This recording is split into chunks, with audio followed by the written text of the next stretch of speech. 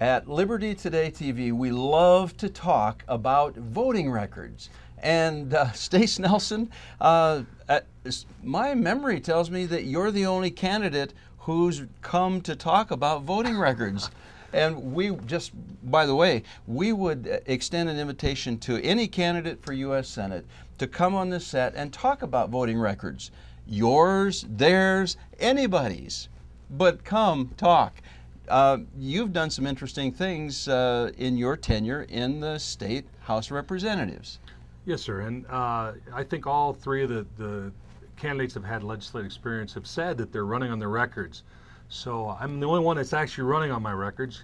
I do have an actual conservative voting record. I'm proud to share that with the people of South Dakota, and they deserve to know how we voted on some of the major issues that are affecting them, that may affect them in the near future. Well, and one, you've been good enough to put together some things, and these folks are based on legislative records in the state of South Dakota. This isn't manufactured. This is real stuff. And when it comes to Obamacare, one of the candidates met with Obama in the White House 4 times or so, several days before the passage of Obamacare. And then I have some personal experience because Governor Rounds, then Governor Rounds, sent his chief of staff to kill my health care freedom bill, which would have stopped Obamacare. So that's one of the things in the record of one of the other candidates. Another one who was in leadership, Republican leadership, and I'm looking here, didn't sponsor or bring any legislation opposing Obamacare, didn't bring or co-sponsor, didn't bring or co-sponsor, didn't bring or co-sponsor, all the while that you were there, and for that matter that I was there, you and I were both sponsoring legislation to stop Obamacare, while the other candidates with a record either fought against it or stood silently by. That's correct. And what South Dakotans need to understand, Americans for that matter, is even though some of these candidates have said that they're opposing Obamacare, South Dakota is one of the premier states that has been prepared and laws been enacted to pass Obamacare here in South Dakota.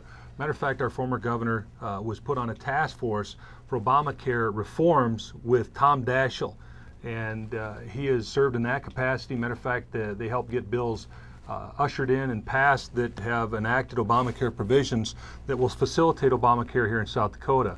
Furthermore, he applied for and received a $5 million grant to help set up Obamacare here in South Dakota. So when you hear these other candidates saying that they've opposed Obamacare, I'd ask them, then why is South Dakota the premier state that is so ready and has enacted so many provisions of Obamacare already? I've actually co-sponsored and sponsored bills trying to oppose it, and we do that underneath the 10th Amendment, South Dakota state rights, in trying to oppose what I believe, and what many people believe, is an unconstitutional grab at our health industry.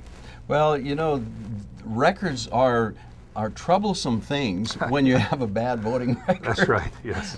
But you're not afraid to talk about yours. No. And when it comes to Obamacare, I think the record is pretty clear that there's been no one who's done a better job at your attempts, Stace, to stop Obamacare in South Dakota than Representative Stace Nelson. Another interesting thing that's been rumored around these Republican candidates is that one of them, we'll let you imagine which one, has supposedly said that he was a lifelong Democrat and actually voted for Jimmy Carter and Tom Daschle. Now, wouldn't you love to send someone like that to Washington to represent you? Well, and that's one of the reasons why I'm in this race. I was aware of that fact. And the same candidate claims to be a lifelong conservative, but their voting record and those facts kind of belie the truth. And you know, it's one of the reasons why I got into the race. South Dakotans want an actual conservative to run to serve them in the U.S. Senate, and that's one of the reasons why I'm in the race, is to give them that viable alternative. And I do believe that is, and all the candidates have indicated that we need an actual physical conservative to go to D.C. and to fight that culture of corruption there. Well, and they've all said they're running on the record. Well, the records indicate I'm that only physical conservative in the race.